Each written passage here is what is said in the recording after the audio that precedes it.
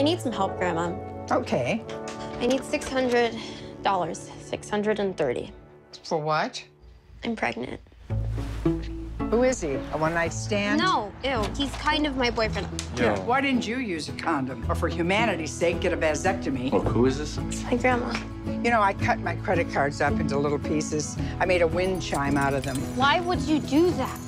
Why are you selling those books? I need some cash. I need $500. You must not have a lot of friends. And now you need me, and I'm broke. You want a tattoo? A little one. Now that I can do. Listen, Grandma, you better watch yourself.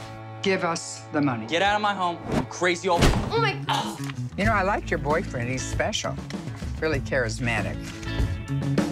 You know, you need to be able to say screw you sometimes. I say screw you. Oh, you didn't say screw you to that little creep back there.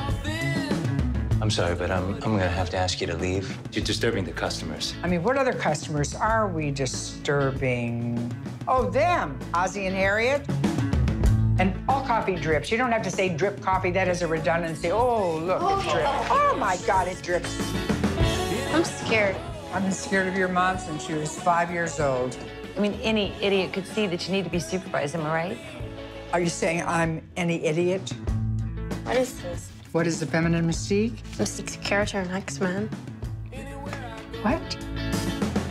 Guess I'm an idiot. Guess you are. Screw you, Grandma. Not bad. What is your involvement? I am her grandmother, and I'm your mother. Yes, but what are you doing here? I'm gonna be there because this is my granddaughter.